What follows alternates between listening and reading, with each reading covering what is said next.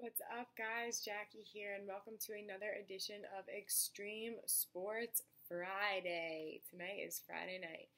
The sport for the night is, drum roll, softball. Tonight we're going to be more specifically going over the swinging aspect of softball. We're going over swinging, everything from your swing stance to your follow through, and a few other pointers that you probably wouldn't think of.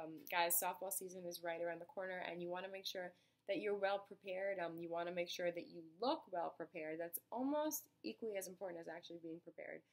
It's a whole appearance marketing factor. But yeah, so I'm going to show you guys how to swing and how to hit a softball. Let's do this, guys. Friday night sports. Here we go. Got my bat. Just got to find my ball. I hit it so far last time.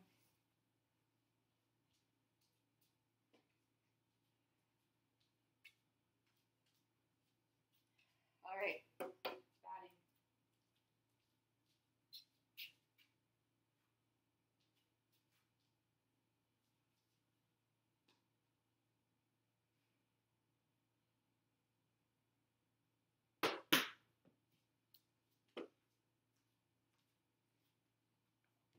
All right, so what did I do just there? I got to the home plate.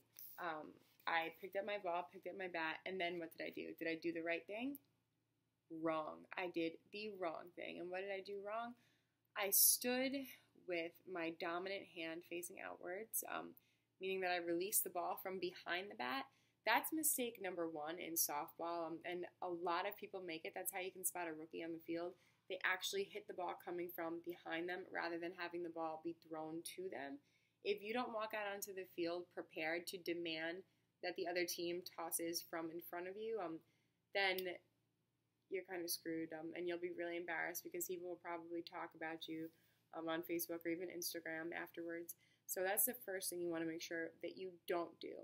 But what I did do correctly there was my batting stance. You may have noticed that I had my legs, my knees kind of bent, and my legs turned outward, sort of in a silhouette pose, like a ballerina. That's what you want to do at the plate. Ballerinas are nimble. You want to be nimble in softball. Otherwise, you might tear a hamstring, and we can't do that. You can't run, and you also can't be a catcher if you tear your hamstring. So that means you would have to have someone walk the bases for you, and you have to play like infield or something boring like that. So those are the two things that I did right. The one thing that I did right and the one thing that I did wrong.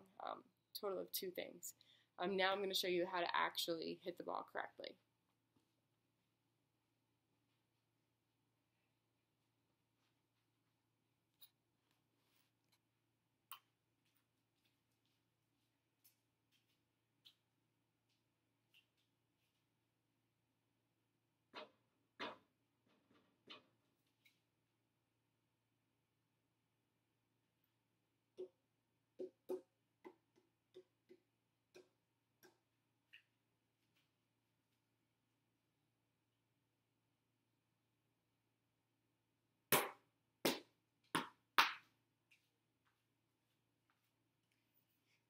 All right, so what did I do there? I got to the plate, and first thing I did was I checked my balance.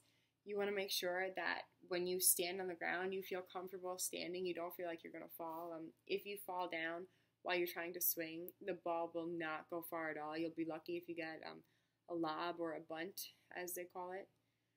The next thing that I did was I checked my wingspan reach. That's really, really crucial.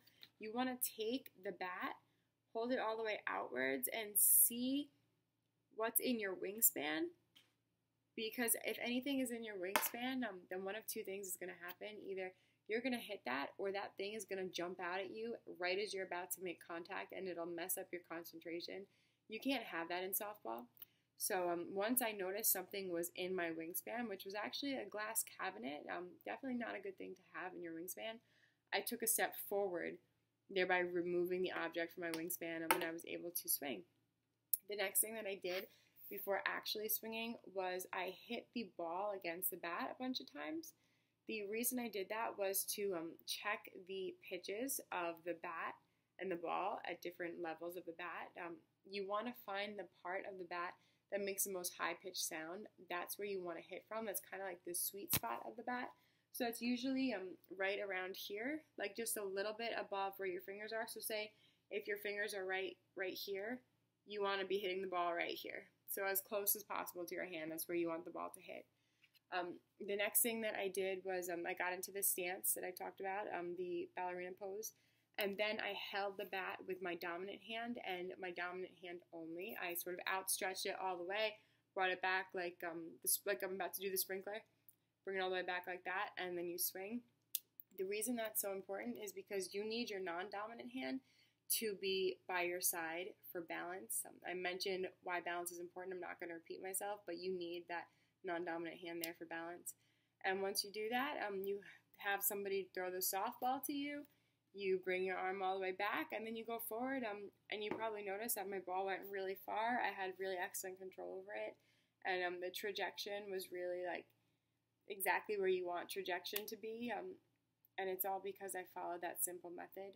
So you guys, I really recommend that you play this video back. Take down notes if you haven't been. I'm gonna put this up as video on demand, so you can take it down from the cloud and you can watch it.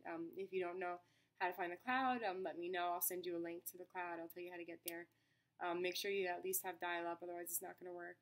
But yeah, guys, softball season's upon us, and with this video tutorial, if you follow it, then you'll be ready for it. You'll be ready for softball. The only question will be, is softball ready for you?